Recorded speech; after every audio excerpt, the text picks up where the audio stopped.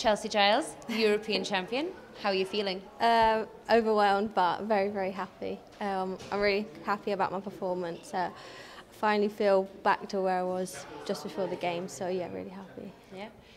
Obviously, you took a bronze medal in the Olympic Games. Yeah. What was your preparation like for this event? Because you had obviously events prior, so what was the focus?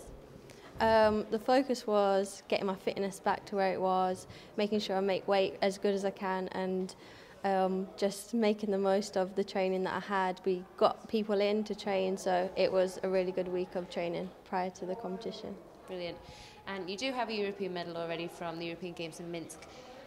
How was today different for you, do you think? I think I put pressure on myself, especially after the games.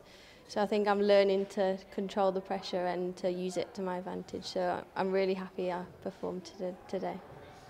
And what about that final? I mean, the expectations for Amandine Bouchard were very high because she was the current European champion, which you've now taken the title.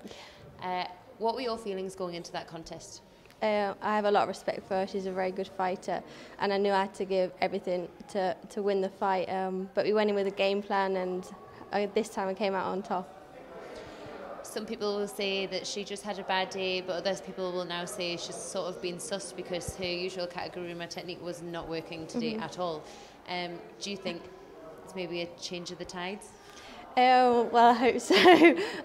But we spent a lot of time looking at what went wrong last time and what I did well last time and putting them together. So each time is going to be a different fight. So hopefully we can keep the wins up.